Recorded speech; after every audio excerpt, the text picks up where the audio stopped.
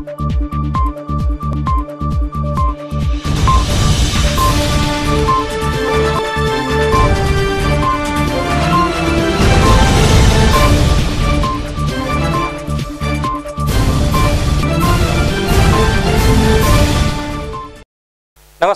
Shalini plus बातमीपत्रामध्ये मी सुनील आपलं स्वागत करतो। बातमीपत्राच्या सुरुवातीला पाहूयात हेडलाईन्स।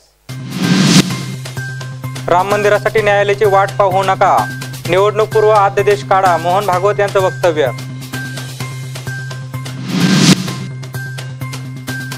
संवाद यात्रा विधान भवनावरती धडकणार, कार्यकर्त्यांची धरपकड सुरूच। राम मंदिराबाबत 11 डिसेंबर नंतर काहीतरी मोठा निर्णय होणार, स्वामी राम भद्राचार्य यांचं वक्तव्य। मध्य प्रदेश मिझोराम निवडणूक प्रचाराचा आजचा शेवटचा दिवस, भाजप आणि काँग्रेसच्या दिग्गजांची प्रतिष्ठा पणाला। आणि उद्धव ठाकरेंच्या अयोध्या दौऱ्यानं कुंभकर्ण जागा झाला, सेनेचा सामनातून मोदींवरती निशाणा। आता पाहूया सविस्तर वृत्त। देश हा फक्त कायद्यानेच नव्हे तर नागरिकांच्या भावनावर देखील चालतो, त्यामुळे राम मंदिराच्या उभारणीसाठी केंद्र सरकारने निवडणुकीपूर्वी अध्यादेश काढावा अशी मागणी सरसंघचालक मोहन भागवत यांनी केली। ते रविवारी नागपूर येथे आयोजित करण्यात आलेल्या हुंकार रॅलीमध्ये बोलत होते। यावेळी त्यांनी राम मंदिराच्या उभारणीसाठी देशातील जनतेला एकत्रपणे उभे राहण्याची हाक दिली। राम मंदिराचा पेच कायदेशीर मार्गाने सुटेल यासाठी लोकांनी बराच काळ धीर धरला, मात्र आता ती वेळ गेली आहे। आता राम मंदिराच्या उभारणीसाठी जन आंदोलन करायची गरज असल्याचं मोहन भागवत यांनी सांगितलं। मोहन भागवत यांनी आपल्या भाषणात सर्वोच्च न्यायालयाच्या भूमिकेविषयी तीव्र नाराजी व्यक्त केली। कोणताही देश या कायद्यावर नव्हे तर जनतेच्या भावनांवरही चालतो, त्यामुळे न्यायालयाने जनतेच्या भावना विचारात घेणे गरजेचे आहे। मात्र सध्या राम मंदिर ही सर्वोच्च न्यायालयासाठी प्राथमिकता नसल्याचं दिसत आहे। राम मंदिराबाबत हिंदू समाजाची बाजू सत्य आणि न्यायाची आहे, मात्र न्यायालयाकडून याबाबतचा निर्णय सातत्यानं पुढे ढकलला जातोय। समाजाच्या भल्याचे जितके निर्णय आहेत ते टाळण्याकडेच कोर्टाचा कल असतो। न्याय उशिरा मिळणे म्हणजेच तो नकारला जाणे, असेही मोहन भागवत यावेळी म्हणाले। Bureau report, Shalini plus, Delhi. Maratha समाजाच्या प्रश्नाकडे लक्ष वेधण्यासाठी राज्यभर आयोजित करण्यात आलेली संवाद यात्रा आज मुंबईत विधान भवनावरती धडकणार आहे। मराठा आरक्षणाच्या मागणीची गंभीर दखल घेत त्याचे कायद्यात रूपांतर करण्याची मागणी विविध संघटनांनी केली आहे। मराठा संवाद यात्रा विधान भवनावर धडकण्यापूर्वीच पोलिसांनी धरपकड सुरू केल्यामुळे गोंधळ उडाला आहे। पुण्यासह राज्यात अन्य ठिकाणीही कार्यकर्त्यांना ताब्यात घेतले आहे। पुणे, अहमदनगर, सांगली, नाशिक, औरंगाबाद, परभणी, जालना, सिंधुदुर्ग अशा वेगवेगळ्या जिल्ह्यातून मराठा समाज बांधव आज मुंबईत येणार आहेत। अशा वेगवेगळ्या जिल्ह्यातून मराठा समाज बांधव आज मुंबईत येणार आहेत।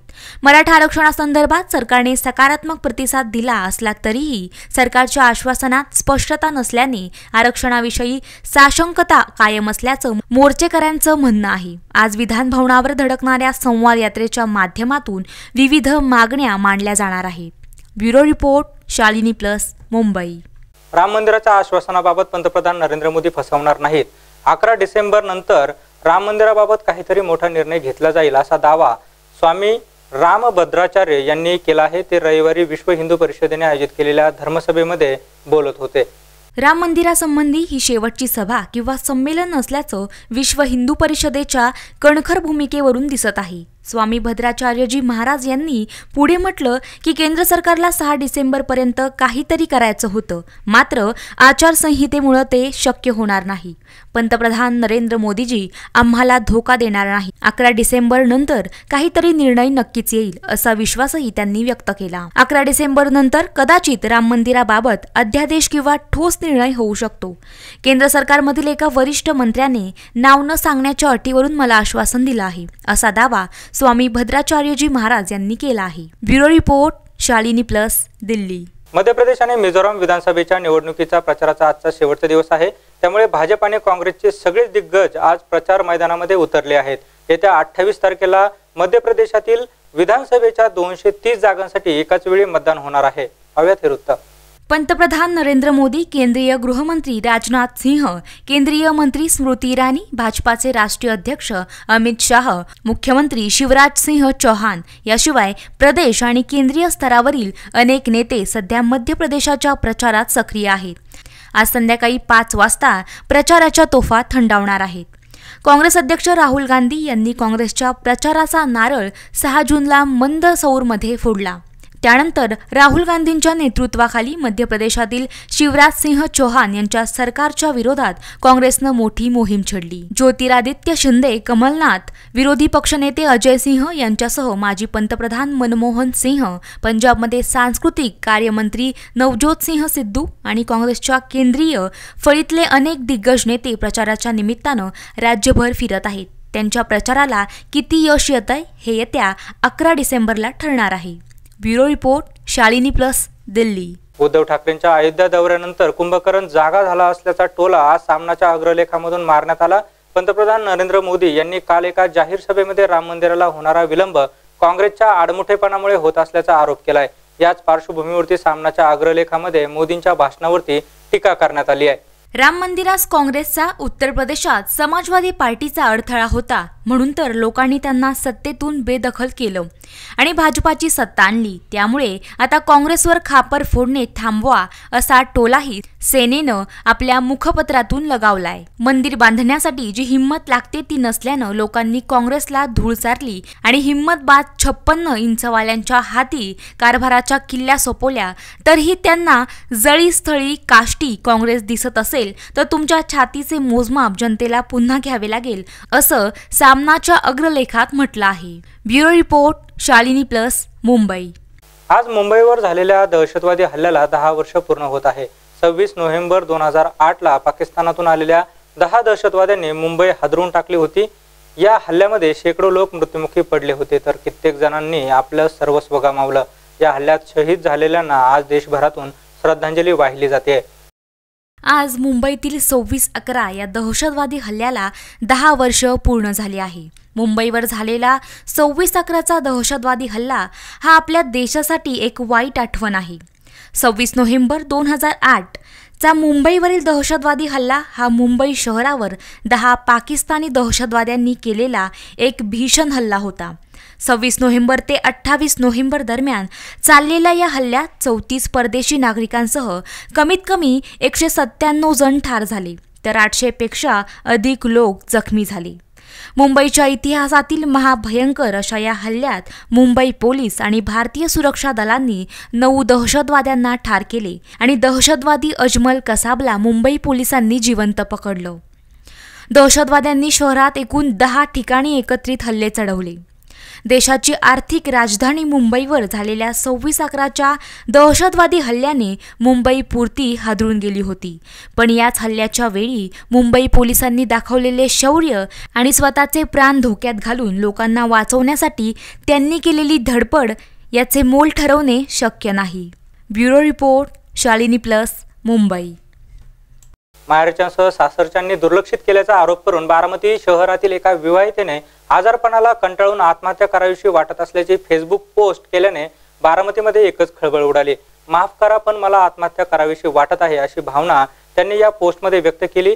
मात्र पोलिसांनी या महिलेचा शोध घेऊन तिला आत्महत्येपासून परावृत्त करण्याचा प्रयत्न केलाय। काय आहे प्रकार, पाहूयात हा रिपोर्ट। माहेरच्यांसह सासरच्यांनी देखील दुर्लक्षित केल्याचा आरोप करून बारामती शहरातील विवाहितेने आजारपणाला कंटाळून आत्महत्या करावीशी वाटत असल्याची फेसबुकवर पोस्ट केली आणि यामुळे बारामतीत एकच खळबळ उडाली। माफ करा पण मला आत्महत्या करावीशी वाटत आहे अशी भावना या पोस्टमध्ये हर्षदा झगडे यांनी व्यक्त केली। पोलिसांनी शोध घेऊन त्या महिलेला आत्महत्येपासून परावृत्त करण्याचा प्रयत्न केला। हर्षदा झगडे यांनी केलेल्या फेसबुकवरील पोस्टमुळे नागरिकांमध्ये तो चर्चेचा विषय ठरला। बारामती शहर पोलिसांनी त्यांच्या घराचा शोध घेऊन वास्तव जाणून घेण्याचा प्रयत्न केला। यावेळी वेगळेच सत्य पुढे आले। हर्षदा यांनी सावकाराकडून होणाऱ्या चक्रवाढ व्याजाच्या वसुलीची माहिती दिली। यावेळी हर्षदा हताश झालेल्या दिसून आल्या। त्यांना कोणाचाच आधार नाही, त्यात सावकारकी वसुलीचा जाच सहन होत नाही। सावकाराने पैसे देण्यापूर्वी कोरे धनादेश घेतल्याने दडपण येते। आजारपणामुळे व्यवसाय बंद आहे, उत्पन्नाचे साधन नसल्यानं पैसे आणणार कुठून, त्यांच्याकडे 1 रुपया देखील नाही अशी व्यथा पाणावलेल्या डोळ्यांनी मांडली। यावर पोलीस कर्मचाऱ्यांनी त्यांना धीर देत संबंधितांवर कारवाई करण्यात येईल, तुम्ही तक्रार करा, या संदर्भात वरिष्ठांशी चर्चा झाली आहे असे सांगत हर्षदा यांना आधार दिला। आजारपणाबरोबरच एका सावकाराच्या जाचानं निराश झाल्याचा त्यांचा आरोप आहे आणि त्यातूनच त्यांनी ही पोस्ट केल्याचं वास्तव पुढे आलं। हर्षदास झगडे यांच्या फिर्यादीनुसार आरोपीवर गुन्हा दाखल करण्यात आला आहे। त्याने काहीतरी मी सुसाईड करणार आहे, आत्महत्या करणार आहे वगैरे मजकुराची त्याने त्यांच्या स्वतःच्या वैयक्तिक फेसबुक अकाउंटवरती कमेंट टाकलेली होती। ती कमेंट वाचून बारामती शहरात राहणारे जे सुज्ञ नागरिक आहेत, सुज्ञ नागरिकांनी पोलीस स्टेशनला कॉल केला की असं प्रतिभानगर भागामध्ये राहणारी एक व्यक्ती आहे हर्षदा राहुल झगडे नावाची, की ते काहीतरी कारणाला कंटाळून ते आत्महत्या करायचा प्रयत्न करत आहे, तर तुम्ही त्या ठिकाणी लवकर पोलीस पाठवा आणि त्यांना वाचवा। त्यांना बोलावून पोलीस स्टेशनला आपण घेऊन आलो। तेव्हा त्यांना व्यवस्थित माहिती विचारल्यानंतर त्यांचं समुपदेशन केल्यानंतर त्यांच्याकडून आम्हाला असा प्रकार कळाला की त्या महिला ज्या आहेत ते प्रतिभानगर भागात गायत्री नावानं मेस चालवतात। अशा 3 व्यक्तीकडून त्यांनी ते पैसे घेतलेले होते। जवळपास त्यांनी 1 ते 1.5 लाख रुपयाची रक्कम त्यांच्याकडनं मुद्दल म्हणून घेतली होती दवाखान्यासाठी आणि त्यांच्या व्यवसायासाठी। आणि ते व्यक्ती पैसे देताना 15 ते 20% अमोल पोटे जो आहे व्यक्ती, त्या व्यक्ती त्याला 15 ते 20% सदरची रक्कम दिलेली होती। परंतु ही रक्कम दिल्यानंतर त्याने व्याजाटक्के 15 ते 20% असं कधी 30,000 कधी 35,000 असं मिळून वेळोवेळी ते त्यांचे व्याज देत होते। असं साधारण त्याने 1.5 लाखाचं जवळपास 3,40,000च्या जवळपास फिर्यादीच्या म्हणण्यानुसार 3,40,000 जवळपास त्याने व्याजासकट पैसे दिलेले आहेत। तरी पण परंतु ज्यातले जे आरोपी आहे अमोल पोटे हा वेळोवेळी त्यांना फोन करून त्रास देत होता। त्याचप्रमाणे काल अमोल पोटे यांनी त्यांना जवळपास 8 ते 9 वेळेस व्याजाचे पैसे देण्यासाठी फोन केलेला होता। ह्या सर्व गोष्टीला कंटाळून आणि सर्व गोष्टीचा मला खूपच मानसिक त्रास होतोय। एकतर मी शारीरिक व्यंग आहे, त्यातनं पती एकत्र राहत नाही आणि त्यातनंच व्याजाची रक्कम मी भरू शकत नाही आणि खूप रक्कम त्याने भरलेली होती। इथून पुढे मला रक्कम भरता येत नाही आणि त्यातनं मला आत्महत्या करण्याशिवाय पर्याय राहिलेला नाही, असं आम्हाला पोलिसांच्या समोर संबंधित जी व्यक्ती आहे त्या व्यक्तीने हर्षदा झगडे संबंधित व्यक्तीने आम्हाला सांगितली। त्यानंतर मग त्यांना आम्ही म्हटलं तुमची काय त्यांच्या विरोधात कायदेशीर तक्रार आहे की किंवा तुम्ही काय तक्रार देणार आहेत का? तर हो साहेब म्हटले, आमची त्यांच्या विरोधात तक्रार आहे की मी त्यांच्याकडनं पैसे घेतले होते सावकारकीचे आणि त्यांना ती 15 ते 20% मी त्यांना वेळोवेळी पैसे परत केलेले आहेत, तरी पण ते मला ऐकत नाहीत। आणि 3 व्यक्ती जे आहेत ती 3 व्यक्ती नाव सांगितलं तुम्हाला, अमोल पोटे, आशा अनिल कुमार पोटे आणि भाग्यश्री पोटे, ही व्यक्ती त्यांच्या घरी येऊन त्यांच्या मेसवरती येऊन पैसे दे शिवीगाळ करतात, दमदाटी करतात वगैरे। त्यांना ह्या 3 व्यक्तीमुळे मानसिक त्रास झालेला होता म्हणून त्याने संदर्भ कृती केलेली होती। त्या पद्धतीने बारामती शहर पोलीस ठाणे येथे रात्री उशिरापर्यंत गुन्हा दाखल झालेला आहे। आणि मला कोणी एकटे असल्यामुळे कोणी नेणार पण कोणी नसल्यामुळे मग मी नाही गेले तिथपर्यंत। आणि डोळ्याच्या ऑपरेशनमध्ये मला 24 तासाची मुदत दिली ती, नाही का पडद्याचं ऑपरेशन करायचं। तर मी एक जणाकडून 1 लाख रुपये दवाखान्यासाठी घेतले, तर ते त्याने मला 15-20 रुपये टक्क्याने पैसे दिले। मग त्याचे तेव्हापासून आजपर्यंत मी त्याला 1 लाखाचे 3 लाख रुपये दिले, तरी तो मला अजून व्याजच मागतोय। म्हणजे तुम्ही व्याज पण द्या, मुद्दल पण द्या। आणि मला मग जास्त मानसिक त्रास, एकतर दुखण्याचा त्रास, माझं शारीरिक कंडिशन चांगली नाही, मला मणक्याचा पण त्रास आहे, चालता येत नाही, काय नाही, वेदना इतक्या असंही असताना मी त्या परिस्थितीत माझा धंदा चालवते, तरी सुद्धा तो सारखा हरीशी मला येऊन त्रास देतो की बाबा आमचे पैसे आत्ताचे आत्ता द्या, कशी देत नाही बघू, नाही दिले तर कसे वसूल करायचे ते मला चांगलं माहिती।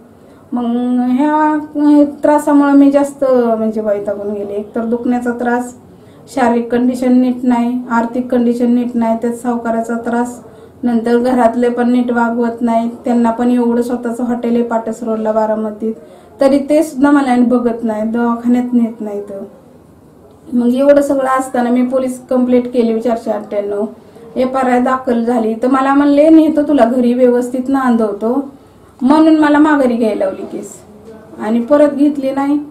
आणि नंतर माझ्यावरच परत डिवोर्सचा केस टाकली।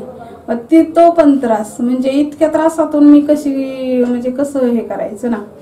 आणि मग त्याच्यामुळे मी जास्त खचून गेले आणि म्हणून मी कालची पोस्ट टाकली, बाबा मला नाही राहायचं नाही, मग मला कोण नसेलच तर मग काय राहण्याला उपयोगच नाही, त्यापेक्षा कोण नसला तो नाही विषय, मी तशी खंबीर आहे, मी स्वतः कष्ट करून माझं मी उपजीविका केली असती, पण मला उठून स्वतः पाणी प्यायला येत नाही, मी काम करणार कशी, मग कसं जगायचं, मग असं त्याच्यामुळे मग जास्त त्रास झाला मला। शालिनी प्लस साठी नवनाथ बोरकर, बारामती। बातमीपत्रामध्ये वेळ झाली छोट्याशा विश्रांतीची, तुम्ही कुठेही जाऊ नका, पाहत राहा शालिनी प्लस। अरे मरी क्या? सॉरी सर, मैंने आपको देखा नहीं। लेकिन मैंने आपको देखा, मैंने आपको पहचान भी लिया। मैं आपके पिताजी को बहुत अच्छी तरह जानता, बहुत महान इंसान थे। उनकी मैंने सारी किताबें पढ़ी हैं। मैं तो उनका बहुत बड़ा फैन हूँ। सुबह ही मैंने उनकी फोटो पर हार भी चढ़ाया। फोटो? और मेरा बाप तो जिंदा है। तिलक साहब जिंदा है? तिलक? हाँ। अरे मेरे बाप का नाम रसिक लाल है। रसिक लाल? लोकमान्य तिलक? ये आपके बाप का रोड नहीं है? तो फिर नो एंट्री पे एंट्री क्यों लिया आपने? मुझे माफ कर दीजिए। देखिए, आपकी और सबकी सुरक्षा के लिए ट्रैफिक नियमों का कृपया करके पालन कीजिए, क्योंकि रोड किसी के बाप का नहीं है। Very good. चलिए रिवर्स लीजिए। सड़क सुरक्षा जीवन रक्षा। विश्रांतीनंतर बातमीपत्रामध्ये पुन्हा एकदा आपलं स्वागत. पाहूयात पुढील वृत्त. कर्नाटक सरकारच्या विशेष तपास पथकाने गौरी लंकेश हत्या प्रकरणी दाखल केलेल्या आरोपपत्रामध्ये सनातन संस्थेचं नाव आरोपी म्हणून घेतलं आहे. मात्र या संस्थेवरती कारवाई केली जात नाही. त्यामुळे सनातन संस्थेला वाचवणारे हे सरकारमधील साधक कोण आहेत, असा सवाल महाराष्ट्र प्रदेश काँग्रेस कमिटीचे अध्यक्ष खासदार अशोक चव्हाण यांनी केला आहे. या अगोदरही या संदर्भातील अनेक पुरावे समोर आले असताना सनातन संस्थेवर कोणतीही कारवाई केली जात नाही. त्यामुळे सनातन संस्थेला वाचवणारे सरकारमधील साधक कोण, असा सवाल महाराष्ट्र प्रदेश काँग्रेस कमिटीचे अध्यक्ष खासदार अशोक चव्हाण यांनी केला आहे. या संदर्भात बोलताना चव्हाण म्हणाले की गौरी लंकेश हत्या प्रकरणात अटक करण्यात आलेले आरोपी सनातन संस्थेशी संबंधित आहेत आणि सनातन संस्थेने इतर कट्टरवादी संघटनांच्या मदतीने ही हत्या घडवून आणली, असा स्पष्ट उल्लेख कर्नाटक पोलिसांच्या विशेष पथकाने न्यायालयात दाखल केलेल्या आरोपपत्रात आहे. तसेच नरेंद्र दाभोलकर, एम.एन. कलबुर्गी आणि डॉक्टर गोविंद पानसरे यांच्या हत्याकांडाशीही सनातन संस्थेचा संबंध आहे, हेही यातून स्पष्ट झालं आहे. यातून सनातन संस्थेवर बंदी घालावी या मागणीचा चव्हाण यांनी पुनरुच्चार केला. Bureau report, Shalini plus, Mumbai. Purandar तालुक्यातील पूर्व भागाची तहान भागवणाऱ्या नाझरे जलाशयातील उपयुक्त पाणीसाठा संपुष्टात आल्याने धरणाचा लाभ क्षेत्रातील शेतकरी हा अडचणीत सापडलाय. 728 दशलक्ष घनफूट क्षमतेचे नाझरे धरणामध्ये केवळ 210 दशलक्ष घनफूट साठा शिल्लक आहे. हा साठा मृत साठा मानला जातो. त्यामुळे जलाशयावरून शेती सिंचन यावर्षी झालेच नाही. शेतीला पाणी न मिळाल्याने लाभ क्षेत्रातील शेतकरी चांगलेच अडचणीत आलेले आहेत. शेतातील पिके जळून चालली आहेत. जलाशयाच्या लाभ क्षेत्रात असल्यानं आणि हक्काच्या शेतीसाठी पाणी मिळत असल्याने या भागातील शेतकऱ्यांनी ऊस बागायतही केली आहे. मात्र ऊसाचे पीकही धोक्यात आल्याने शेतकऱ्यांच्या तोंडचे पाणी पळाले. ऊस फळबागाबरोबरच कांदा, टोमॅटो सारखी नगदी पिके तर जळू लागली आहेत. या परिसरातील शेतकऱ्यांच्या जमिनीची तहान भागवण्याची पुरंदर उपसा जलसिंचन योजना आहे. मात्र या योजनेतून मिळणारे पाणी ही महाग असल्यानं मोठ्या शेतकऱ्यांनाच तिचा फायदा होत आहे. शिवाय पाण्याचे नियोजन केले जात नसल्यानं ते महागडे पाणी मिळणं ही अडचणीचंच ठरत आहे. कमी पावसामुळे ओढे, नाले वाहिले नाहीत.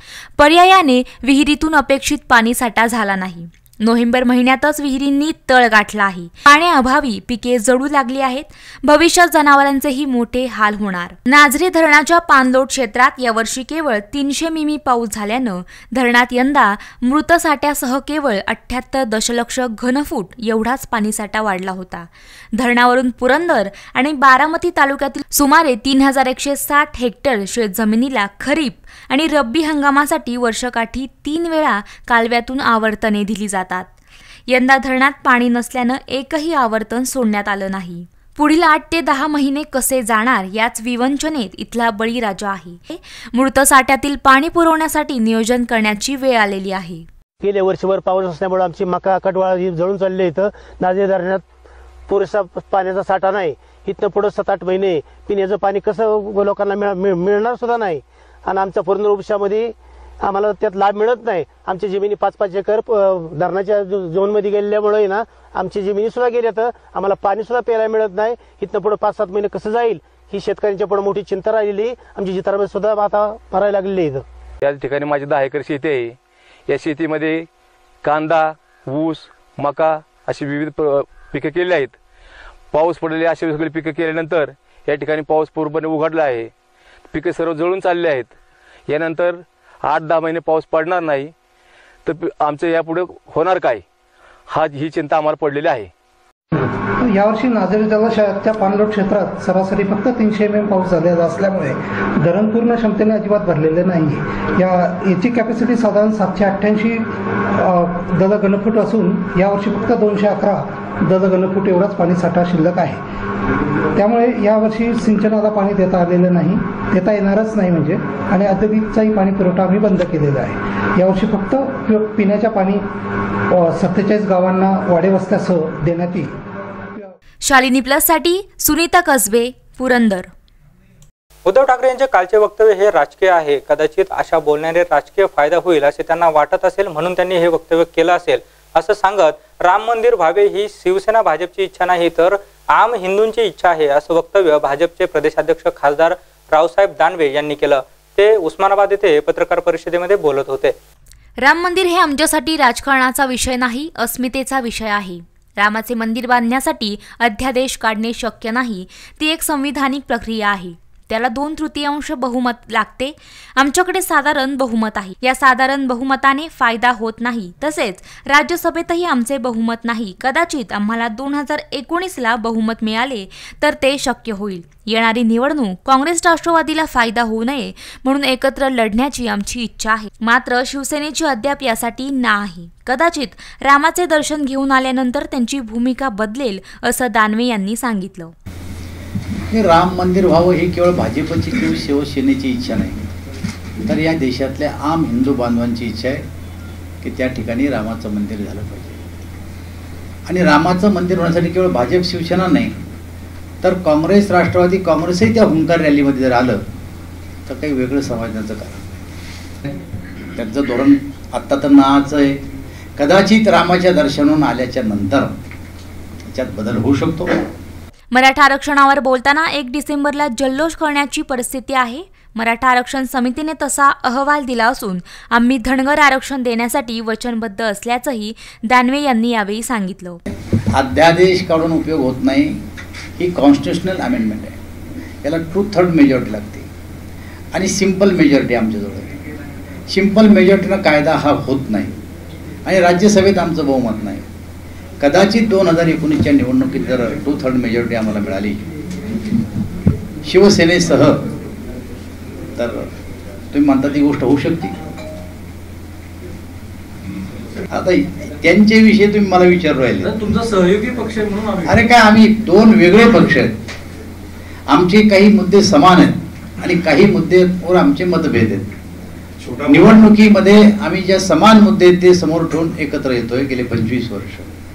त्यामुळे ते का गेले हे त्यांच्या लोकांना तुम्ही विचारलं पाहिजे. लहान भाऊ कोण? आम्ही मोठे भाऊ आहेत.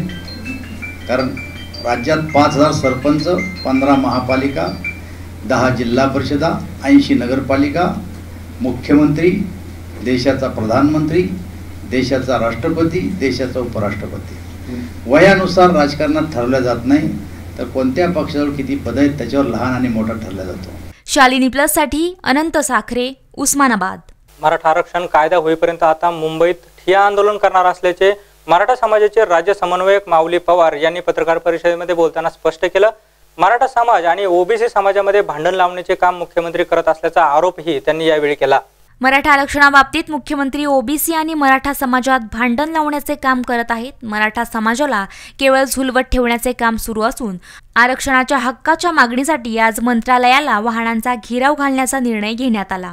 विशेष म्हणजे जोपर्यंत कायदा होणार नाही तोपर्यंत मुंबई न सोडण्याचाही निर्धार करण्यात आल्याची माहिती सकल मराठा समाजाचे समन्वयक माऊली पवार यांनी पत्रकार परिषदेत दिली आहे.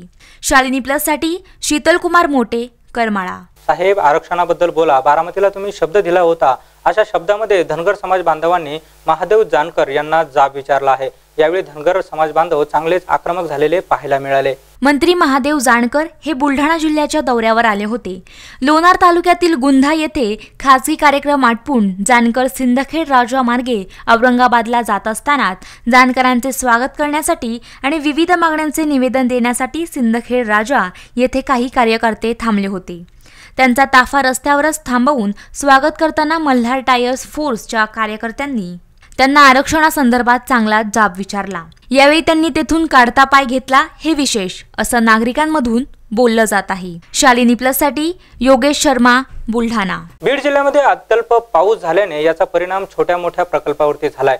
जिल्ह्यातील अनेक छोटे मोठे प्रकल्प कोरडे ठाक पडले आहेत। दरम्यान माजलगाव धरणाची पाण्याची पातळी ही मृत साठ्यामध्ये गेली असल्याने येणाऱ्या 6 महिन्यामध्ये बीडसह माजलगाव शहरवासियांना जलसंकटाला सामोरे जावे लागणार असल्याची शक्यता व्यक्त होतीये। बीड शहराची पाणी पुरवठ्याची मदार ही माजलगाव धरणावर आहे। याचबरोबर जिल्ह्यातील वडवणी, माजलगाव, बीड, परळी या तालुक्यांना देखील माजलगाव धरणाच्या पाण्याचा उपयोग होतो। धरणाची पाणी क्षमता ही 454 दशलक्ष घनमीटर एवढी आहे। यापैकी सध्या 424 दशलक्ष घनमीटर एवढी पाणी पातळी असून धरणात 1113.19 दशलक्ष घनमीटर पाणीसाठा सध्या उपलब्ध आहे। म्हणजेच माजलगाव धरणाची पाणी पातळी ही मृत साठ्यात गेल्याने 6 महिन्यातच भीषण पाणी टंचाई निर्माण होण्याची चिन्ह दिसत आहेत। आज आपण माजलगाव धरणाच्या परिसरामध्ये आहोत आणि आज आपण या ठिकाणी माजलगाव धरणाची जी काय पाणी पातळीची परिस्थिती आहे ती आपण आज या ठिकाणी बघत आहोत। आज आपण या ठिकाणी आपण बघत आहोत की गेल्या 2 वर्षापूर्वी माजलगाव धरणाची जी काय पाणी पातळी होती ती राष्ट्रीय महामार्ग 61 तिथपर्यंत पाणी धरणाचं गेलं होतं, पोहोचलं होतं। मात्र 2 वर्षानंतर आजची जी परिस्थिती आपण जर बघतो माजलगाव धरणाच्या पाणी पातळीची, तर आज जवळपास 1 किलोमीटरचं जे काय अंतर आहे ते अंतर पूर्णतः म्हणजे पाणी जे आहे ते पाणी या ठिकाणी नाहीसं झालेलं आहे आणि ही जमीन जी आहे ती आपल्याला या ठिकाणी कोरडी आणि उघडी झालेली दिसत आहे आणि या ठिकाणी पाणी जवळपास 1 किलोमीटरपासून पाणी जे आहे ते या ठिकाणी कमी झालेलं दिसत आहे। अशा पद्धतीने जी काय माजलगावच्या धरणाची जी काय पाणी पातळी आहे सध्याला ती खूपच खालावलेली या ठिकाणी दिसत आहे। मग पाणी पातळी 1 किलोमीटरनी या ठिकाणी कमी झालेली आहे राष्ट्रीय महामार्गापासून। याचाच अर्थ असा होतो की माजलगाव धरण जे आहे ते सध्याला मृत साठ्यामध्ये गेलेलं आहे। माजलगाव धरण हे शहराच्या जवळ असल्याने शहरातील लहान थोर महिला पुरुष ज्येष्ठ नागरिक हे मोकळा श्वास घेण्यासाठी माजलगाव धरणाच्या परिसरात येतात। त्याचबरोबर सध्या शाळेच्या सुट्ट्या संपत आल्याने लहान मुले धरणाच्या पाण्याचा मनमोहक आनंद घेण्यासाठी येत आहेत। खळखळ उडणारे पाणी, उसळणाऱ्या लाटा धरण मृत साठ्यात गेल्याने आता शांत झाल्या आहेत। या संदर्भात शालेय विद्यार्थ्यांनी देखील बोलकी प्रतिक्रिया दिली आहे। 9वी मध्ये आम्ही दरवर्षीप्रमाणे ह्या वर्षी माजलगावचे धरण बघण्यासाठी आलो आहोत व गेल्या वर्षीप्रमाणे ह्या वर्षी काही आनंद वाटत नाही। गेल्या वर्षी आम्ही खूप आनंद केला, एन्जॉय केला। ह्या वर्षी पाण्याचा साठा खूप कमी प्रमाणात आहे व इथे आनंद घेण्यासारखं काही राहिलं नाही। 6वीला मी आज इथे धरण बघायला आलेलो आहे व इथे गेल्या वर्षीसारखे आनंद नाही। गेल्या वर्षी आम्ही आलतो की त्यावेळी असा आनंद होता की आम्ही इथं खेळत होतो व पाण्यापाशी जात होतो, पण ह्या वर्षी लई कमी झाले पाणी, त्याच्यामुळे पाण्यापाशी जायला बी भेटत नाही आणि खेळायला बी भेटत नाही आणि पाऊस बी पडत नाही। गेल्या वर्षी पडला होता पण ह्या वर्षी पाऊस बी पडत नाही। बीड जिल्ह्यामध्ये अत्यल्प पाऊस झाल्यामुळे जिल्ह्यातील अनेक छोटे मोठे प्रकल्प जे आहेत ते कोरडे ठाक पडलेले आहेत। यामध्ये माजलगाव देखील धरण जे आहे ते सुटलेले नाही। माजलगाव धरणाची एकूण पाणी क्षमता जी आहे ती 454 दलघमी एवढी आहे। त्यापैकी सध्याला पाणी पातळी जी आहे ते 424 दलघमी एवढी आहे आणि त्यापैकी 113.90 दलघमी एवढी पाणीसाठा सध्याला उपलब्ध आहे आणि हो जो पाणीसाठा आहे तो मृत साठ्यामध्ये गेलेला आहे। तर येणारे जे 6 महिने जे आहेत ते खूप भीषण पाणी टंचाईला सामोरे जाणारे आहेत। माजलगाव धरण हे मृत साठ्यामध्ये गेल्यामुळे अनेक पाणी प्रश्न जो आहे तो ऐरणीवर येऊ शकतो, कारण याच माजलगाव धरणावर बीड शहरासह माजलगाव तालुका आणि इतर गावे ताण भागवतात। तर येणारे 6 महिने जे आहेत ते खूप भीषण टंचाईला सामोरे जाणारे 6 महिने आहेत। शालिनी प्लससाठी सुभाष बोराडे, बीड। शेवटी पुन्हा एक नजर टाकूयात आजच्या हेडलाईन्सवर। राम मंदिरासाठी न्यायालयाची वाट पाहू नका, निवडणूक पूर्व अध्यादेश काढा, मोहन भागवत यांचं वक्तव्य।